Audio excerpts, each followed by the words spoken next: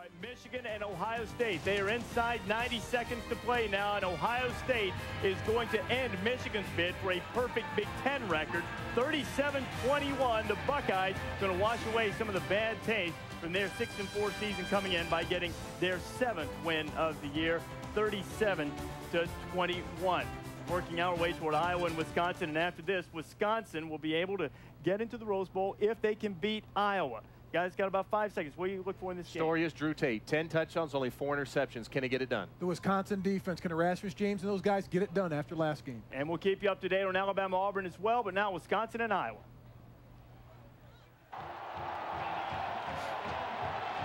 All right, Reese, the atmosphere here in Iowa City at Kinnick Stadium is absolutely electric. Here's why. It basically boils down to a Big Ten championship game. These are the current standings, but Ohio State is poised to win, which means that Wisconsin, if they win, they go to the Rose Bowl. If Iowa wins today against Wisconsin, they would earn a share of the Big Ten title. It has been a compelling season in the conference.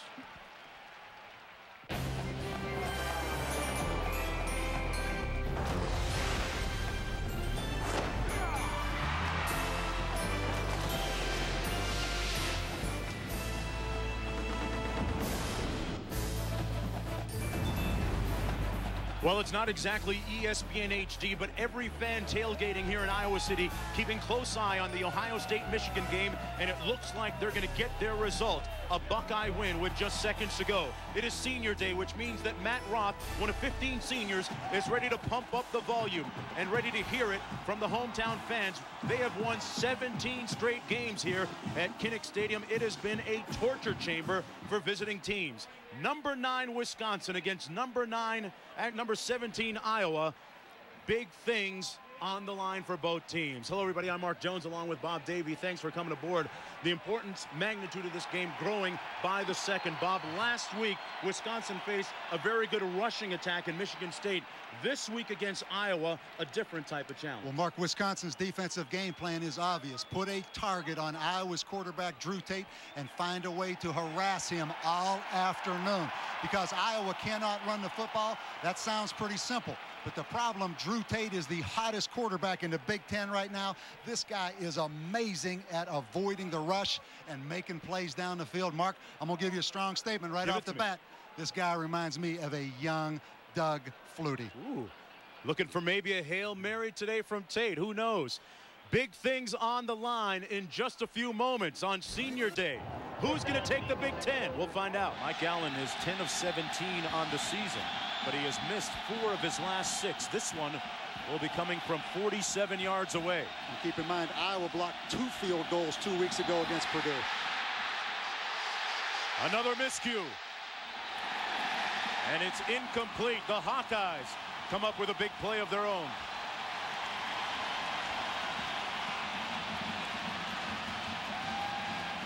Why do we want a playoff in college football? It proves that every game matters. And how about the electricity? Matt Roth amping up the meter a little bit there.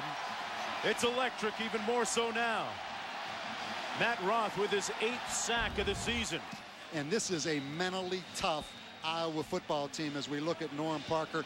This football team, and particularly Norm Parker, have been through so much. They showed their mental toughness. 2 turnovers, bouncing back. Well, they had a fumbled snap on the last field goal attempt. This is Mike Allen from 51 yards out. They get it down this time with the wind at his back. He pushes it to the right. The Badgers 0 for 2 in special teams right now, and that one had a chance. An inauspicious beginning for Barry Alvarez in his quest for the Big Ten title. We'll be back.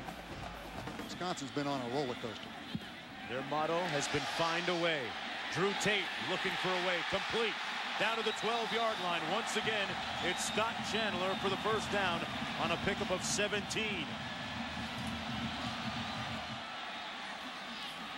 Drew Tate rolling out. Touchdown, Hawkeyes, Solomon.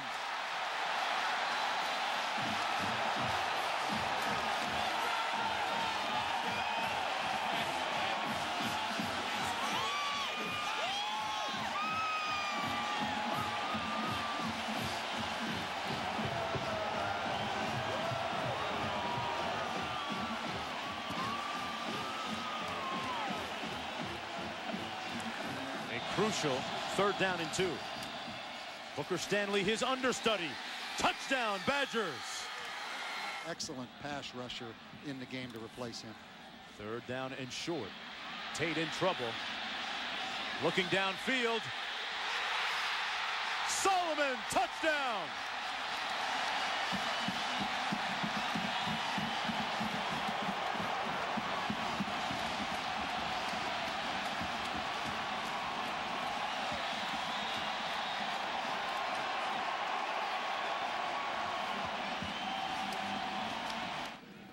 And who can't be an Iowa fan if you watch the work of this man, Kirk Ferentz, the head coach, now in his 6th year.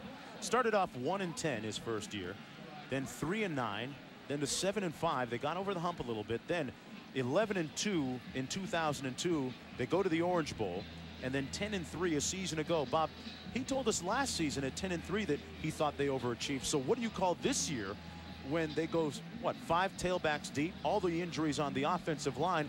It's no wonder that his name constantly pops up when NFL openings come up. Mark, I'll tell you what, if you have to cast a vote for Coach of the Year right now in college football, I don't know that that's possible. And they talk about Auburn or Oklahoma controversy. How about who's the Coach of the Year, including this guy right here, Barry Alvarez? Right, Barry Alvarez and Kirk Ferentz, the respective head coaches who, not that long ago, Bob, were on the same staff here at Iowa, working for head coach Hayden Fry. There's a look at, ooh, how far back are we going? 86? I'll tell you what, that is a heck of a coaching staff right here. I think Hayden Fry won something like 12 or 13 straight against Wisconsin at one point while he was here at Iowa. There's Bill Snyder up in the top row in the back left. A pretty good staff, as you mentioned. And also Dan McCarney right here, the head coach at Iowa State. A couple of the top coaches in the country right there. Barry Alvarez on the left and Kirk Ferentz on the right. And let's go downstairs to Holly. Coach, what did you and your players know about the Ohio State-Michigan results before the game? Oh, absolutely nothing. I don't think any of us were paying attention. You know, they announced it was kind of hard to ignore that, but it has no bearing on this game. We're trying to win a football game. How does it change, though, that you're now playing for a piece of the championship? Doesn't change a thing. Our whole objective today was to win our 9th game, 7th game in the conference. That's all we're worried about right now. We got our hands full. All right, thanks. We're looking forward to it, though. Happy to embrace the challenge. Find a way. That has been their motto and credo all year long. 14-7 at the break. Now let's join Reese in Tallahassee. Reese. 13-yard pickup. Inside handoff. Booker Stanley stopped up immediately by Matt Roth. See if Wisconsin's good enough to beat it. Stocco. Picked off. At the 42-yard line, Javon Johnson. And a late flag. We're going to have a personal foul against somebody.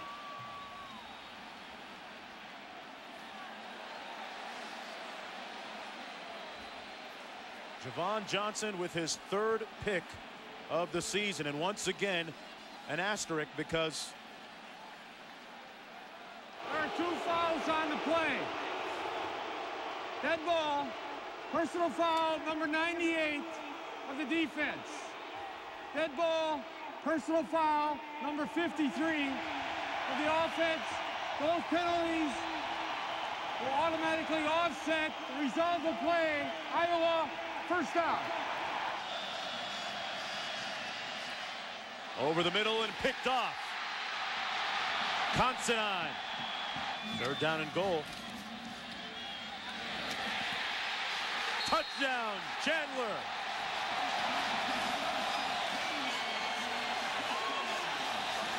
Mark, you're seeing the next great Big Ten quarterback in Drew Tate. 1st and 10. Stocco.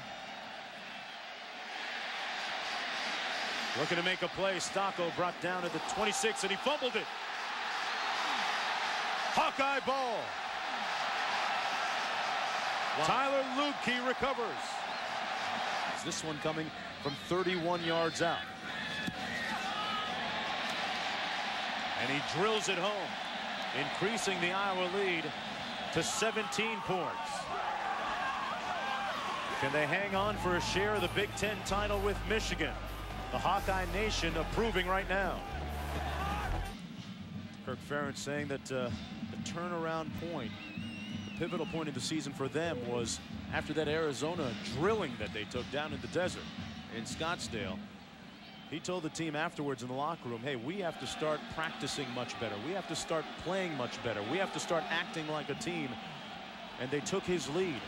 And then during their bye week, another turning point for them. He said that he challenged the defense to start creating more turnovers. They responded in kind, zealously. 4th and 1. And no Bernstein in the game at fullback, Mark. Stanley, they didn't get it. The defense comes up big for Iowa. And Mark, without Bernstein in there, you try to take the football off the line of scrimmage, and you have to wonder about that call with the penetration Iowa was able to get. And that's the last play of the 3rd quarter. The Iowa Hawkeyes 28-0 and leading after 3 periods. Right now just 15 minutes away from earning a share of the Big Ten title.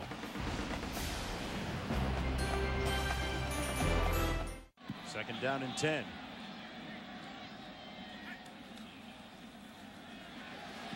Pressure coming off the edge.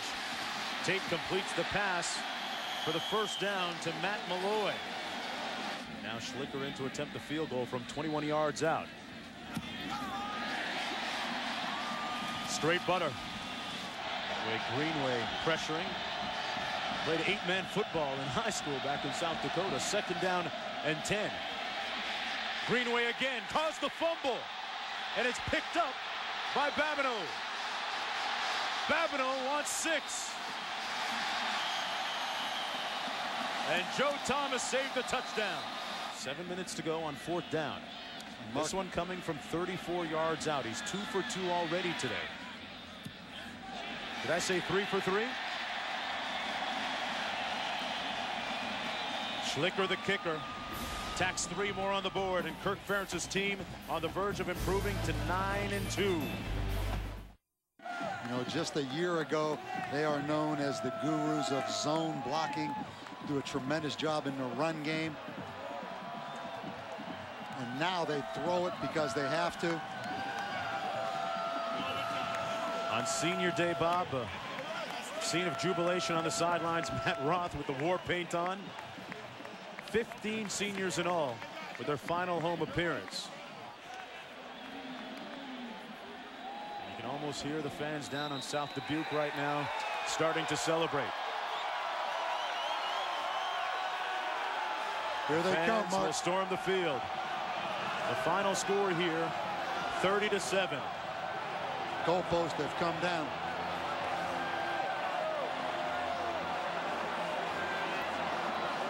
Kinnick Stadium, an ocean of black and yellow.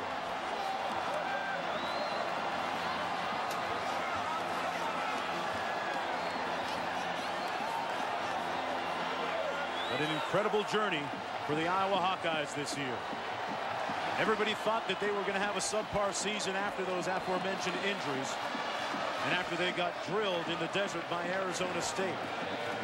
But Kirk Ferentz held the ship together with the help of a precocious sophomore quarterback right there, Drew Tate. The final score once again 30-7.